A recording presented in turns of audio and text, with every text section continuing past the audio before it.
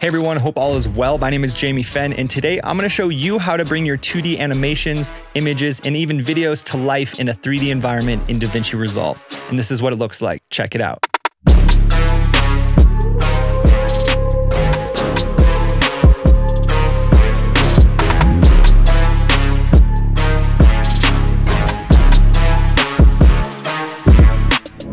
Now, this idea is inspired by a super creative guy I just started following on Instagram. I don't know how to pronounce his Instagram tag, but I'll link it down below so you guys can check out his profile. But he has some really creative uploads. I'm going to show you the exact tools to create this effect, and then I'll leave the creative freedom up to you. And if you make anything and post it to Instagram, feel free to tag me and I'll come check it out and let you know what I think. And if you haven't already, hit that subscribe button and hit that bell while you're at it. And if you find this video helpful or you enjoyed the effect, hit that like button as well. That'd be awesome.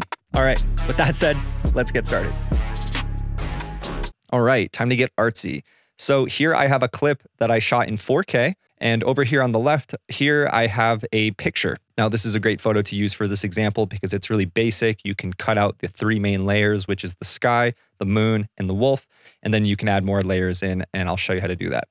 So let's go ahead and take this photo and make it the length of the clip underneath. I'm going to highlight both of these by holding down Command and selecting them, right-clicking on them and selecting New Fusion Clip. Let's go into Fusion. Make sure the playhead is over this clip, by the way. Then click on Fusion. And the first thing we want to do is just disconnect this merge node from these two median nodes. I'm going to click on median 1, hold down Shift and press spacebar and type in Camera Tracker. Scroll down and select Camera Tracker. Next, we want to come up here to the inspector and select Preview Auto Track Locations. Then we can turn up the detection threshold and turn down the minimum feature selection. Then the next thing we want to do is select bidirectional tracking. Then select Auto Track. Great. Now once that has completed tracking, let's move over to the second icon here. And you want to select your focal length. I know that I used a GH5 with an adapter and an 18-35. So I'm going to convert the math. If you don't know what your focal length is, Google it real quick.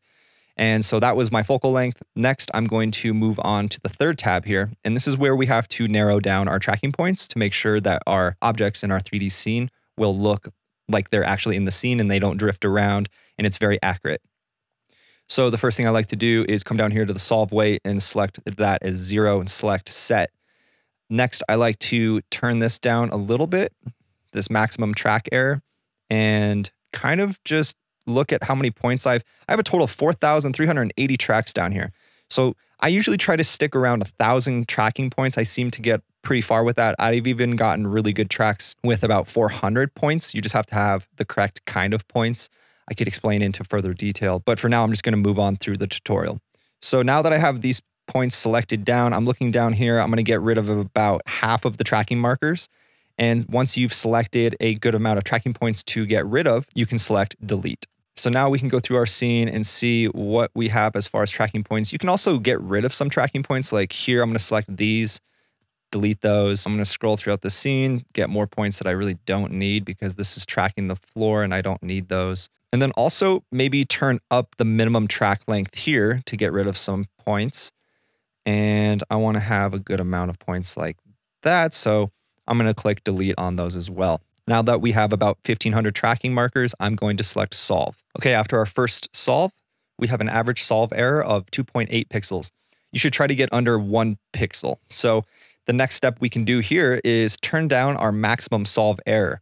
If you tried to adjust this parameter beforehand, it wouldn't have done anything because we haven't solved yet. So let's go ahead and turn this down and get rid of about 500 tracking points. And I'm going to delete those. And now that we have 1,000 tracks, I'm going to resolve. All right, great. Now you can see that I have a 0.6145 average solve error. So now I'm going to move on to the fourth tab here. Now I'm going to select the 3D scene transform option. And what we want to do is select some points and align our ground plane so the camera tracker lines up with what we want the ground to be. So I'm going to select this aligned option and select unaligned. And what we want to do is we want to select our orientation, which is the ground plane. So I'm going to select just a few points here. I'm going to select something like a square. I'm going to select these, this, these, maybe even something up here. That paper is pretty flush with the table, so that point is okay. All right, now I'm gonna set from selection. Now I want to set my origin point of where I want my media to come into the scene. You don't have to do this, but I tend to do it. So I'm just going to select one of these points, these 3 points here. The face is a good area that I'm gonna put the actual media, which is that photo. I'm going to set from selection. Now that we've aligned our points, now we want to select aligned and then export this data. That will automatically drop a node tree here in your node window.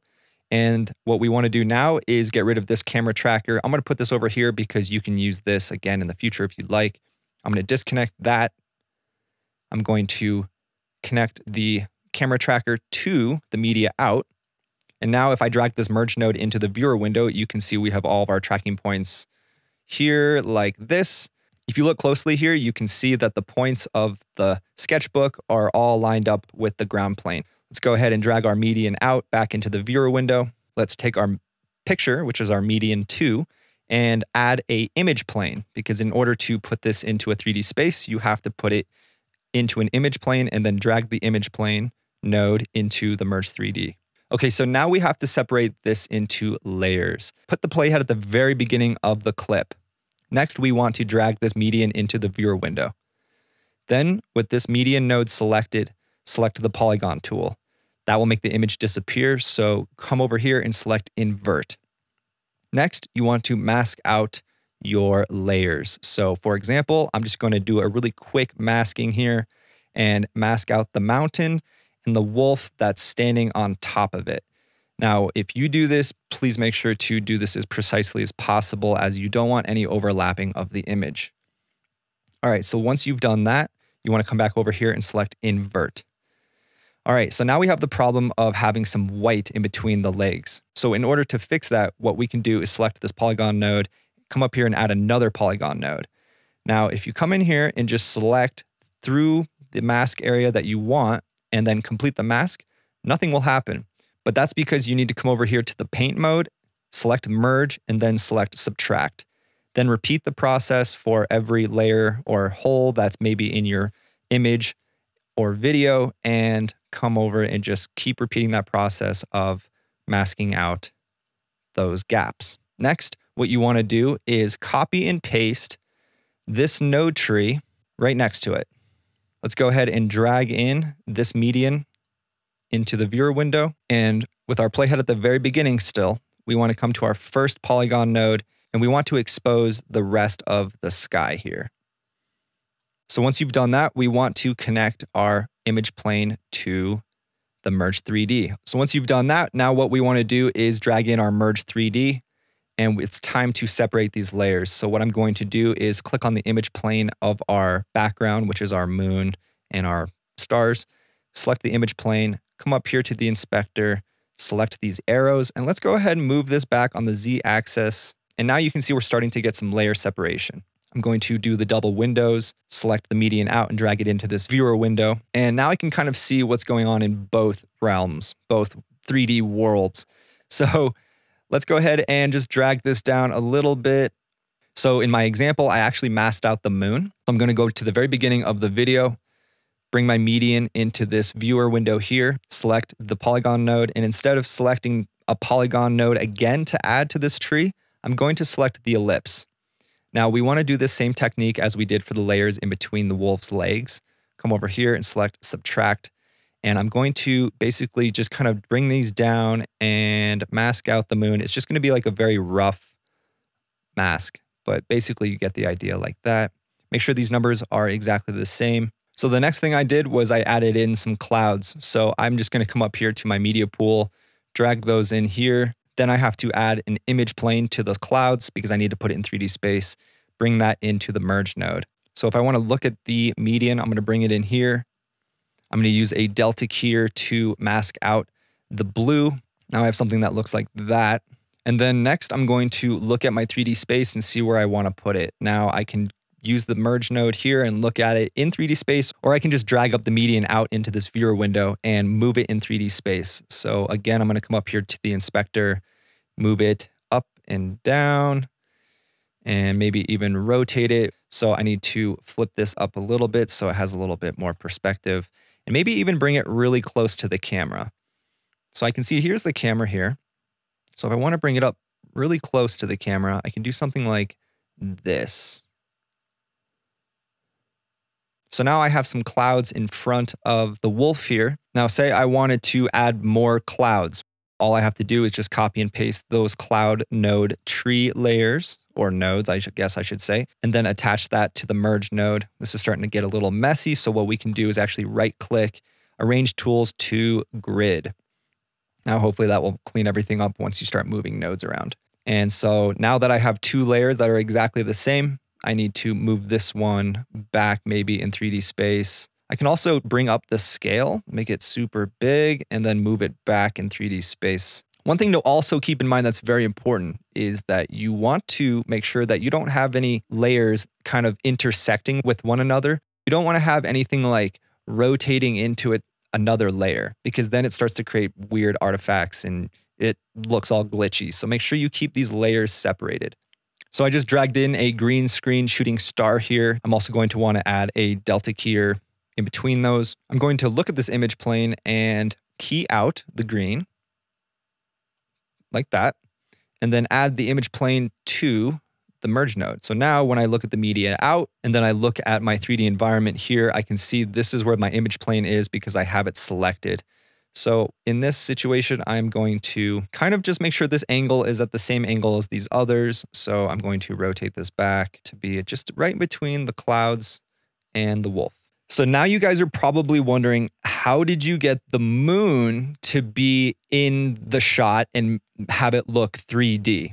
So let's come over here, select anywhere in the node area, select a shape 3D node. Let's add a merge 3D and then also a render 3D. All right, so now we have our shape here. Let's go ahead and drag it into the viewer window. We have a plane. Let's select the sphere. Now we need to figure out a way to get an image around this sphere. So if you actually go to NASA's website, I'll put a link down in the description, but there is a bunch of pictures of planets and the moon, and I downloaded the moon, so I'm just going to go ahead and drag it in and just attach this to the shape 3D. And voila, look at that. We got a moon. It's pretty sweet, actually. All right, so the next thing we want to do is click on our shape 3D. And if you look closely, our moon is not exactly round. You can see there's like some geometric edges. And what we want to do is turn up the base subdivisions and also turn up the height subdivisions. And now it rounds out our moon and it looks all nice and smooth. So next we want to take our merge 3D and drag it down here to our merge 3D node here, which now we've just attached it to our 3D scene.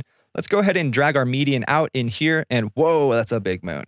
So the next step we want to do is resize this. So let's go ahead and click on our merge node here that's attached to our moon.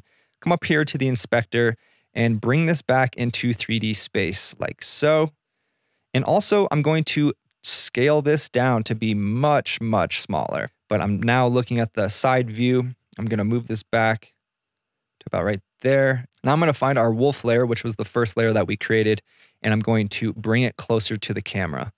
So let's go ahead and do that. Bring this up like so. So the wolf is somewhat in the moon area. And the cloud layer here is kind of weird. So I'm going to come to our first cloud layer, which is this guy right here, and just move him up. By the way, check out this playlist right here. It's awesome.